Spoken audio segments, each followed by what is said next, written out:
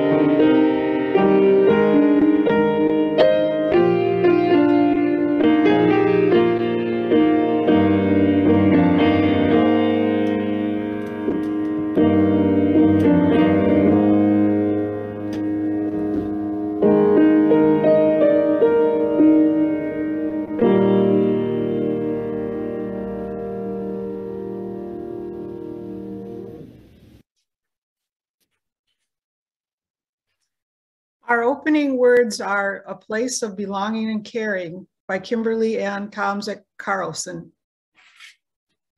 It is not by chance that you arrived here today. You have been looking for something larger than yourself. Inside of you, there is a yearning, a calling, a hope for more, a desire for a place of belonging and caring. Through your struggles, someone nurtured you into being, instilling a belief in a shared purpose, a common yet precious resource that belongs to all of us when we share. And so you began seeking a beloved community, a people that does not put fences around love, a community that holds its arms open to possibilities of love, a heart home to nourish your soul and share your gifts.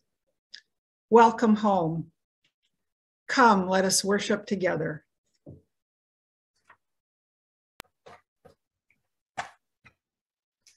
I will light a chalice here in my home and you are welcome to light one in your home. Our church worship associate will also light the chalice at church. Please join me in speaking the words on your screen as we light the chalice, the symbol of our faith. Let us open our eyes to see what is beautiful. Let us open our minds to learn what is true. Let us open our hearts to love one another.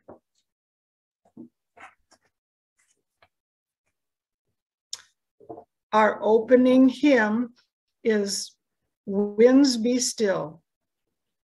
For those of you in our church building, please hum only. On Zoom, you are welcome to sing along with muted mics.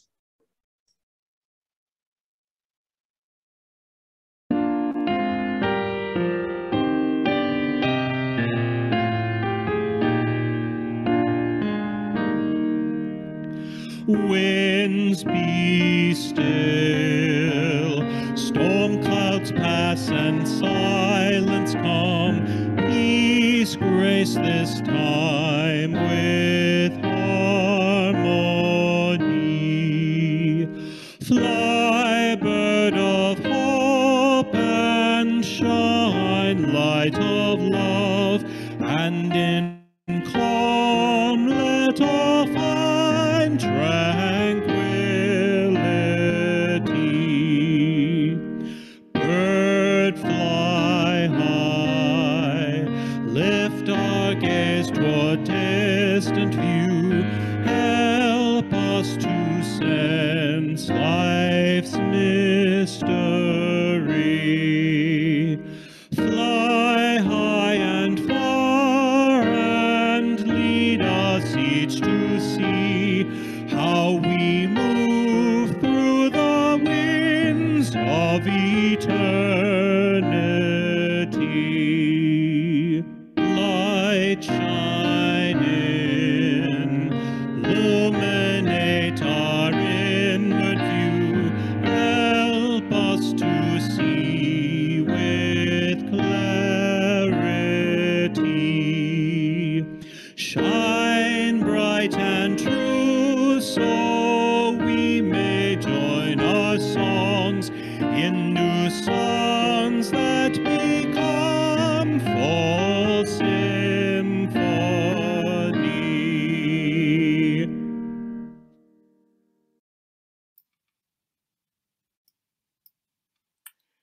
Our story for all ages today is Higgins, A Drop with a Dream, written by the Reverend Chris Bruce, minister of the Tennessee Valley UU Church in Knoxville, Tennessee, and it's delightful. Enjoy.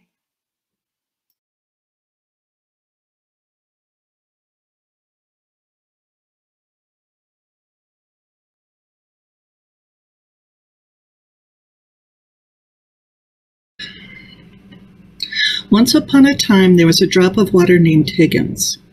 Higgins was no ordinary drop of water. He was a drop with a dream. Higgins lived in a valley where it had not rained in a very long time. So all the lovely green grass was turning brown, and all the beautiful flowers were wilting, and all the trees were starting to droop.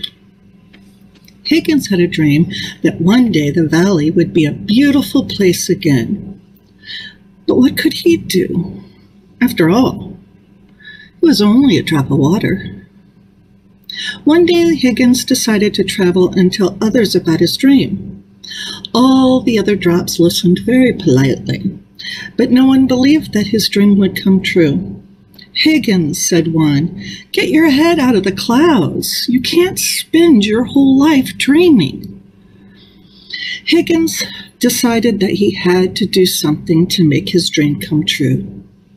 So he began to think and think and think.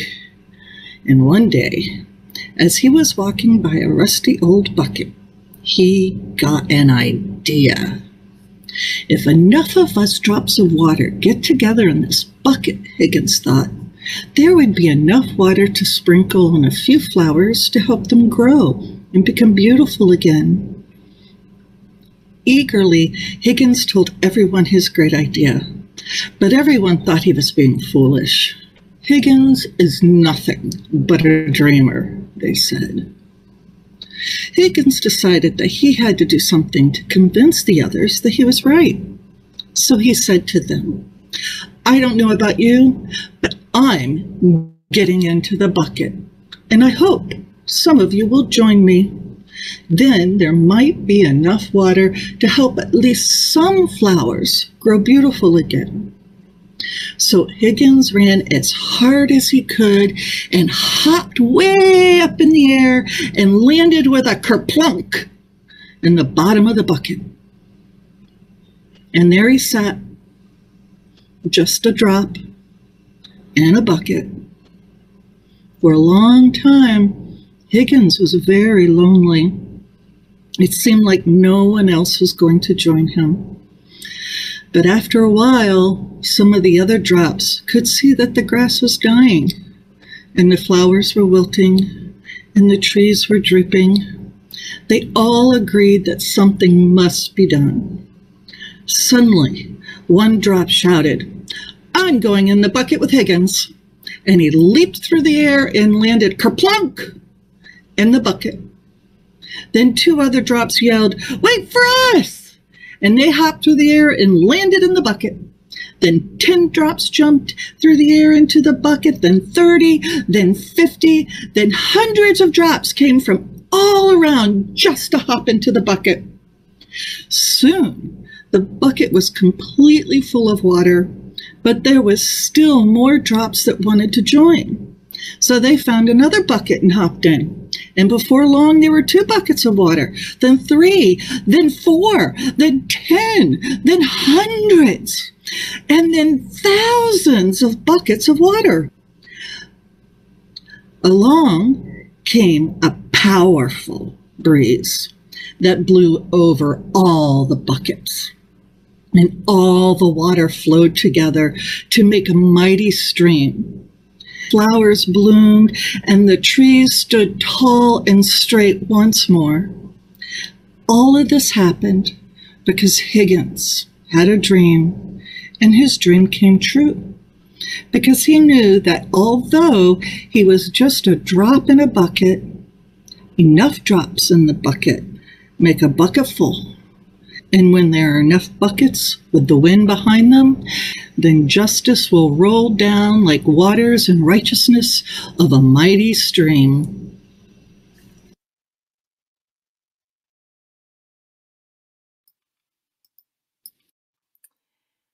Though we are each only a drop in the bucket, we are cherished as individuals and powerful when we join together. This community helps hold us. In that spirit, each week when we gather, we carry the sorrows and celebrations of our own lives and share them. If you have a joy or a sorrow you would like to share with the group, you can type it into the chat box and I will read it aloud for all those listening. I will also read the joy or the sorrow submitted before the service today on our online form. But first, I will light a candle in honor of all of the simple joys that are sustaining us. I light another candle in honor of the sorrows and hardships we might be carrying.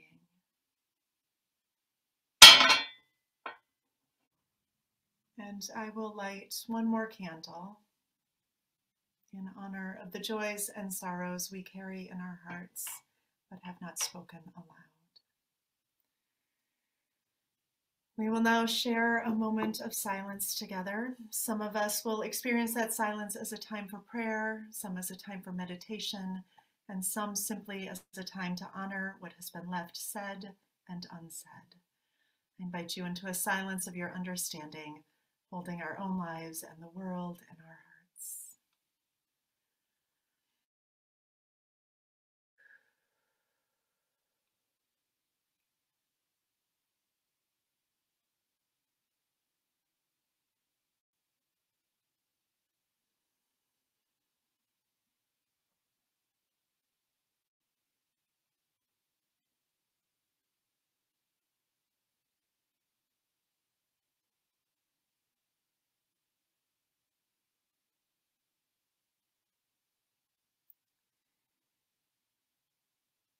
May we see all as it is and may it all be as we see it.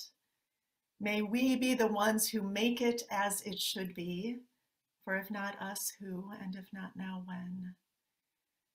This is answering the cry of justice with the work of peace. This is redeeming the pain of history with the grace of wisdom. This is the work we are called to do, and this is the call we answer now. To be the barrier and the bridge, to be the living embodiment of our principles, to be about the work of building the beloved community, to be a people of intention and a people of conscience. May it be so, and amen.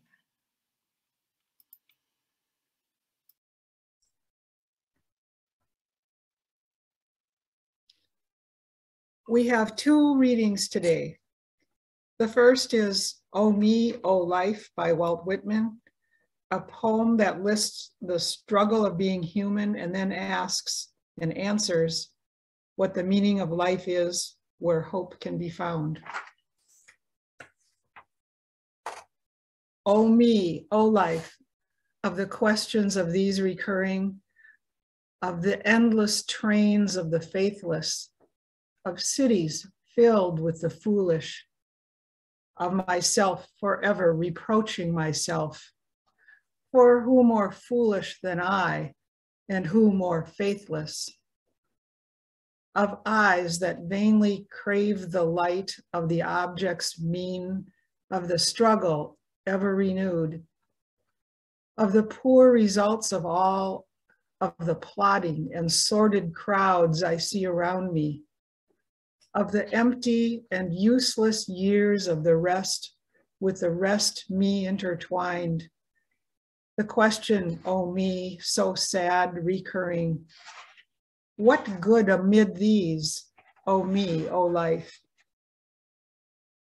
That you are here, that life exists in identity, that the powerful play goes on and you may contribute a verse.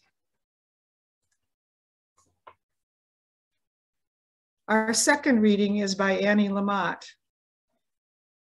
Oh my God, what if you wake up someday and you never got your memoir or novel written, or you didn't go swimming in warm pools and oceans all those years because your thighs were jiggly and you had a nice big comfortable tummy, or you were just so strung out on perfectionism and people pleasing that you forgot to have a big, juicy, creative life of imagination and radical silliness and staring off into space like when you were a kid. It's going to break your heart. Don't let this happen.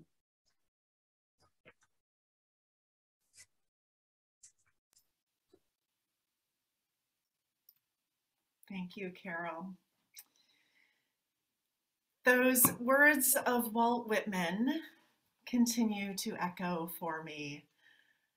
Amid the plodding despair, amid the foolish crowds and faithless self, the question so sad recurring, what good amid these, O me, O life?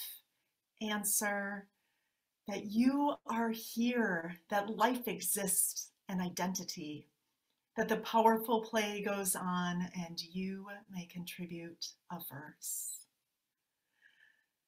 Walt Whitman knew despair. He wasn't writing from some idyllic past. He was writing during the Civil War. And the Civil War was not just a remote news story for him. Walt Whitman was a volunteer nurse for the North for much of the war, and it's believed he cared for thousands of wounded men, doing what he could in the face of horrific suffering. He not only tended to soldiers' wounds, but to their wanted their loved ones to know, and sending these letters to their families and comforting the soldiers with his calm and concern. Like other transcendentalist writers and activists like Ralph Waldo Emerson and Henry David Thoreau, Whitman was trying to make sense of things without knowing how the story would end. They didn't know when or how slavery would end, And they didn't yet know who would win the Civil War or how many would die. And yet Whitman wrote exuberant poetry, and Emerson pondered the nature of divinity, and Thoreau went into the woods to live deliberately and helped people who had been enslaved make their way to Canada as a conductor on the Underground Railroad, and got thrown into jail for refusing to pay his taxes in protest of state-endorsed institution of slavery.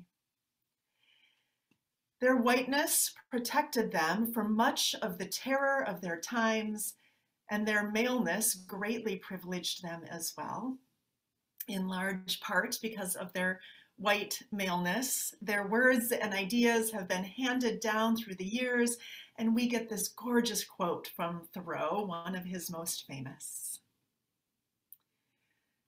I went into the woods because I wished to live deliberately, to front only the essential facts of life and see if I could not learn what it had to teach, and not, when I came to die, discover that I had not lived.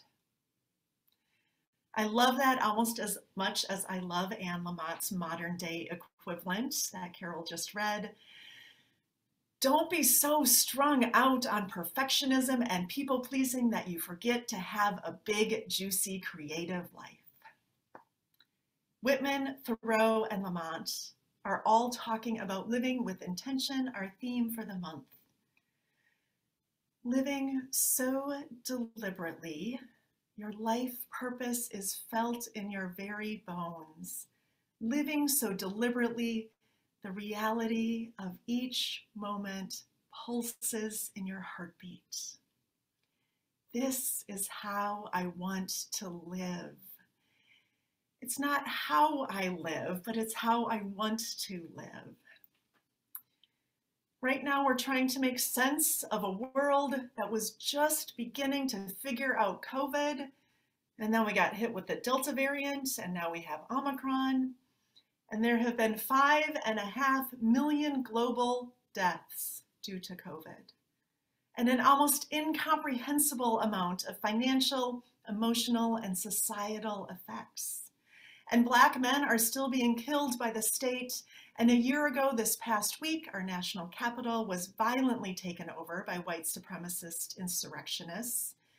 And the war in Syria still rages. We don't know where this story will end. But the powerful play goes on. What will your verse be this year? This is not a hypothetical abstract question I am asking of you today. Each year, I and many others choose intention words for the year. Some of my previous ones have been courage, connection, dance, heal. The TV character Ted Lasso's famous handmade sign with the one-word intention, believe, changed him and changed his team. When the team embodied that intention, when they believed in themselves and each other, the way they showed up in the world changed as they tapped into their inner strength. I want to share some other examples from a nonprofit leadership group I'm in because they inspire me so much. These are their intention words and short explanations. My word for 2020 is thrive. Because with health and finances, so much of the last few years have been on surviving. But thriving is about moving beyond disruption towards liberation. My 2020 word is steady. Be as steady as I can for my kids, my partner, my coworker, my loved ones while we're all going through this. Hold steady attention on the present moment as much as I can. Joy. I chose joy January 1st. I'm too darn serious. It scares the heck out of me and I hate it already. Focus. Focus on what matters most, on the big picture, on the greatest need, on what's right in front of me. Boundaries. I do all the things for everyone else when I get stressed and it's not sustainable. reclaim. The last 2 years have taken a lot from us, and from me personally, I want my spark back.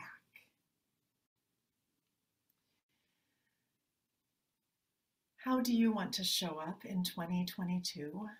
What is your word? Or maybe a word a month is more your speed, or a word a day.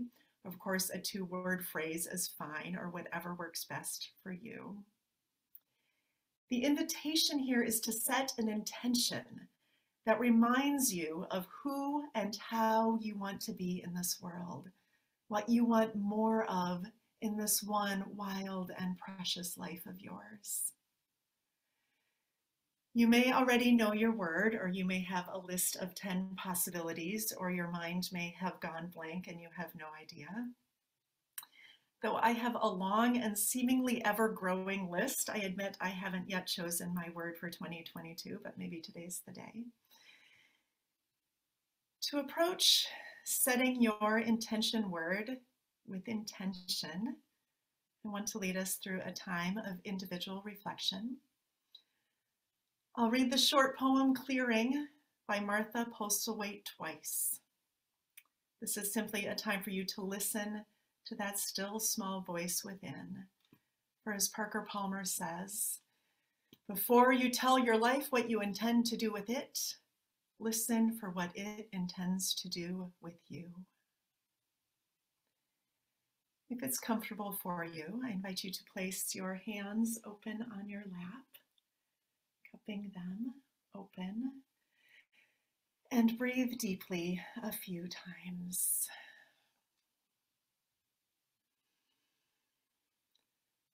Clearing.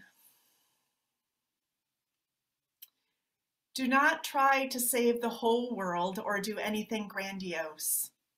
Instead, create a clearing in the dense forest of your life and wait there patiently until the song that is your life falls into your own cupped hands and you recognize and greet it. Only then will you know how to give yourself to this world so worthy of rescue. And again. Do not try to save the whole world or do anything grandiose. Instead, create a clearing in the dense forest of your life and wait there patiently until the song that is your life falls into your own cupped hands and you recognize and greet it. Only then will you know how to give yourself to this world so worthy of rescue.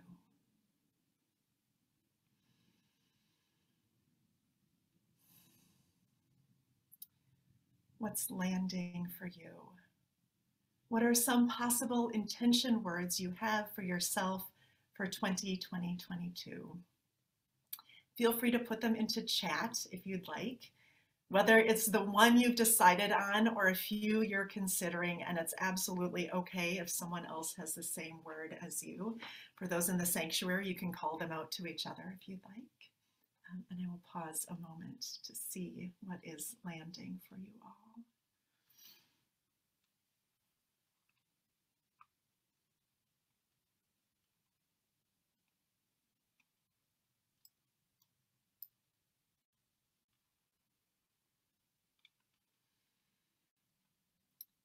Challenge, thrive, clear.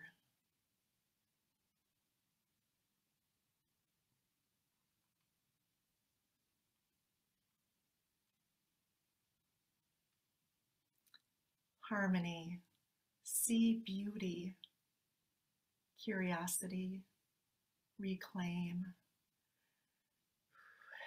My intention is to live in my own energy, to say it in one word, centered.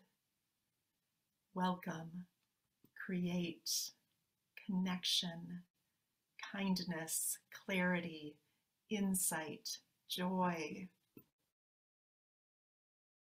care, compassion, connection, balance.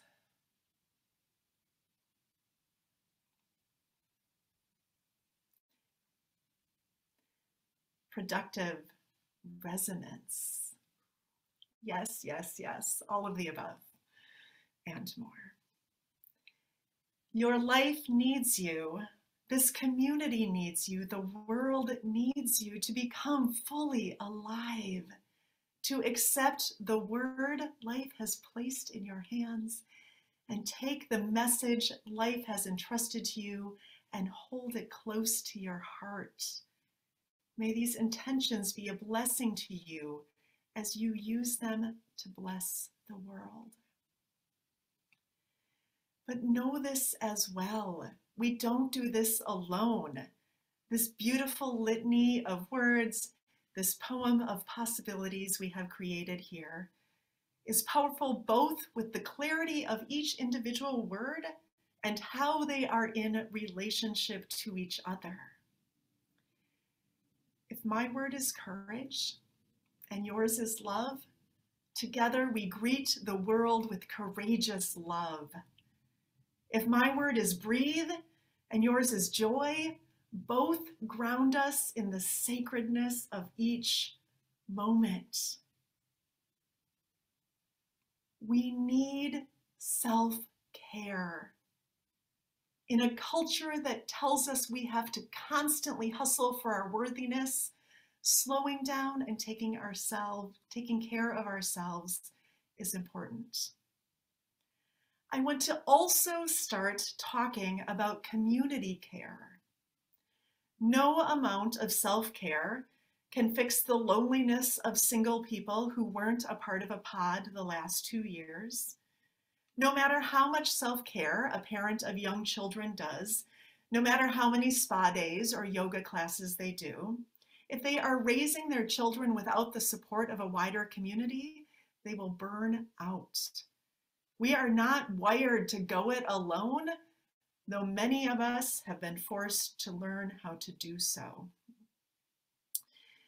Comments on a viral TikTok video about community care name this reality. These are a few quotes. We get sold individualism a lot in this country and often forget that community is necessary. Your self-care bucket can't fill your friends and family bucket. We ache for connection. You cannot self-care yourself out of things that require community care to fix. You cannot self-care yourself out of things that require community care to fix. In other words, self-care doesn't solve being alone or being lonely. Self-care can't replace the need for community. We need each other. Even Henry David Thoreau, the paragon of self-reliance, didn't actually live in the woods alone. His mom did his laundry and cooked meals for him, the invisible labor of a woman freeing him to study and write. He had guests over regularly to his cabin on Walden Pond to dream and laugh and strategize as abolitionists.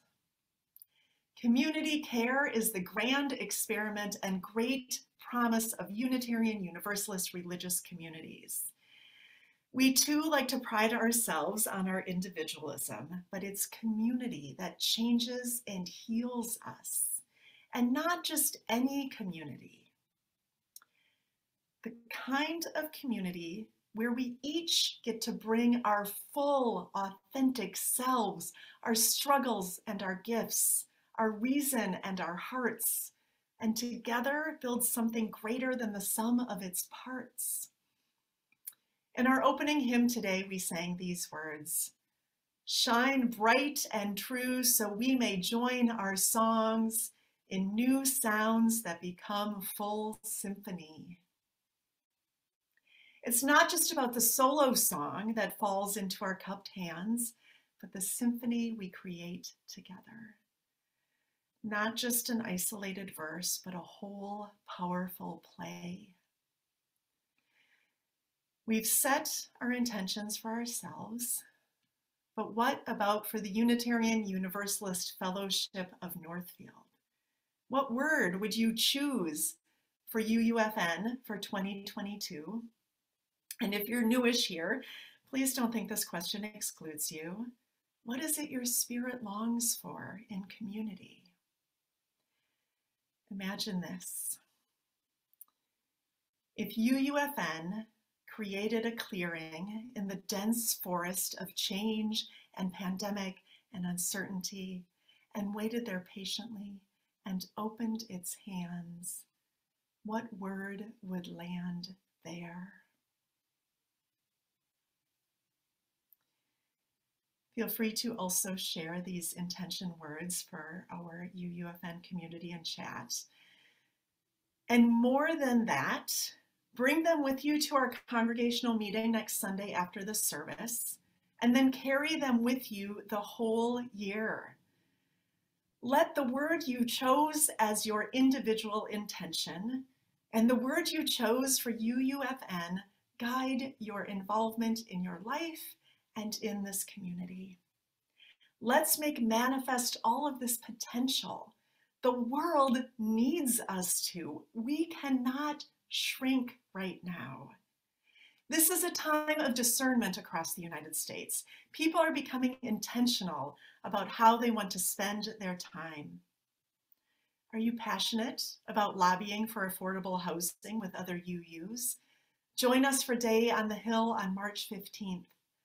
Are you interested in climate justice, racial justice, membership, religious education? Join us. Or maybe instead of or in addition to what you might give, maybe one of your words is help. And it's time to receive and fill up your spirit instead of adding more to your to-do list. There is both the sacred yes and the holy no. And sometimes we have to say no to some things in order to have room to say yes to others. We don't know how this story will end. The story of the pandemic, of oppressive systems, of personal grief and collective loss. But we set an intention: harmony, home, communion, open, welcome, insight. We are a thriving community, partnering, caring.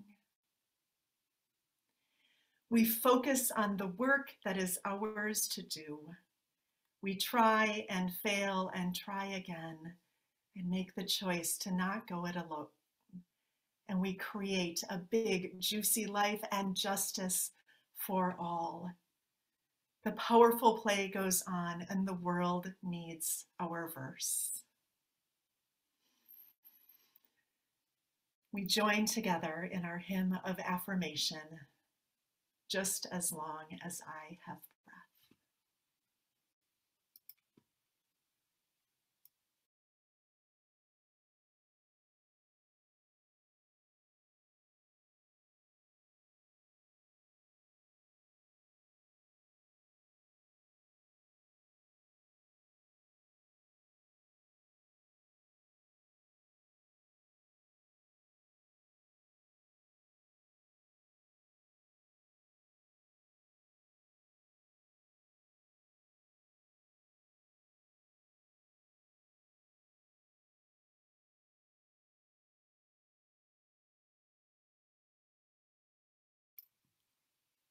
Jen, do we have just as long as I have breath? Because we want to say yes to life, but if not, we'll move on.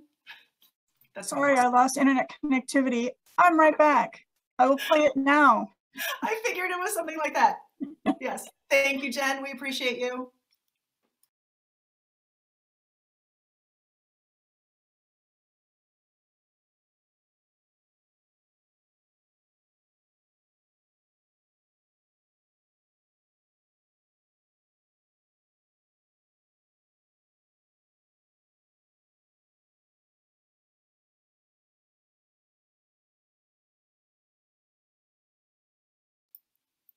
Also not hearing sound. Not just me.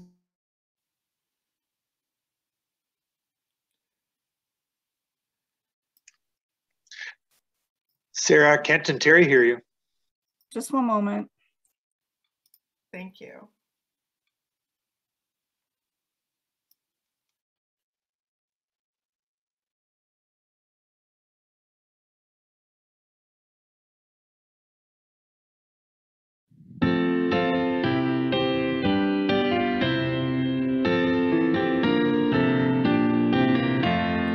Just as long as I have breath, I must answer yes to life. Though with pain I made my way, with hope I meet each day. If they ask what I did well, tell them I said yes to life. Just as long as vision lasts, I must answer yes to truth.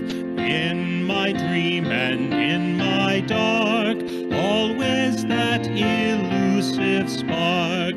If they ask what I did well, tell them I said yes to truth. Just as long as my heart beats,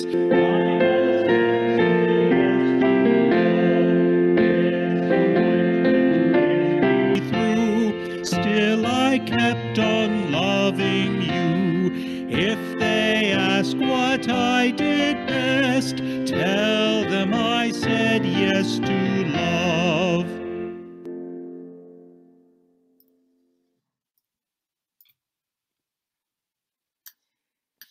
We turn our attention now to the wider world as we take our offertory. Our Share the Plate donations for January go to Girls Taking Action, GTA.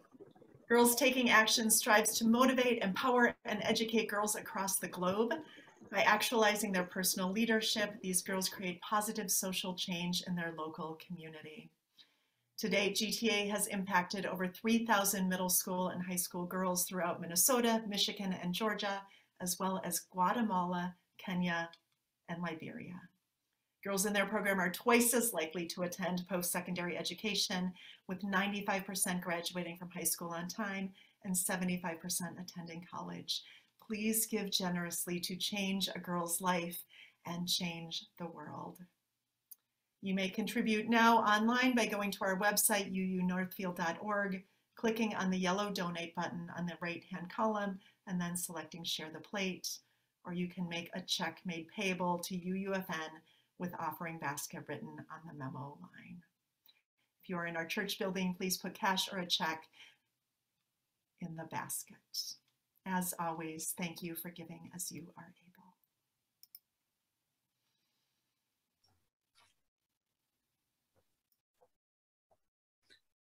Our closing words are by Eric Walker Wickstrom. If you are who you were, and if the person next to you, in person or in Zoom, is who he or she was, if none of us has changed since the day we came in here, we have failed. The purpose of this community, of any church, temple, zendo, mosque, is to help its people grow. We do this through encounters with the unknown in ourselves, in one another, in the other, whoever that might be for us, however hard that might be, because these encounters have many gifts to offer. So may you go forth from here this morning, not who you were, but who you could be. So may we all. Please join us in singing or humming our final hymn, Spirit of Life.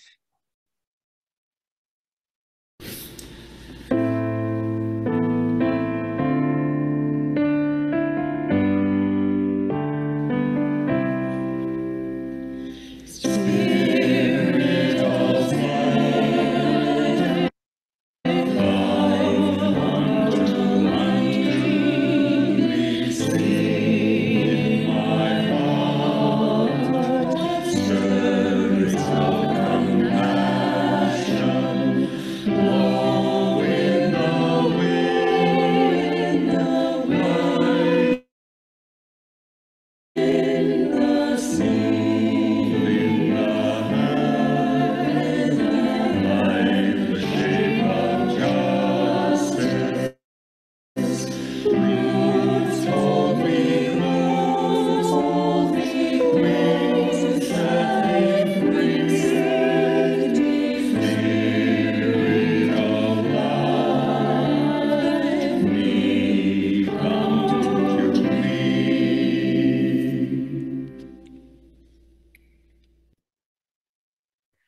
Please join me as we extinguish our chalice here and in your homes. You will see the words on your screen.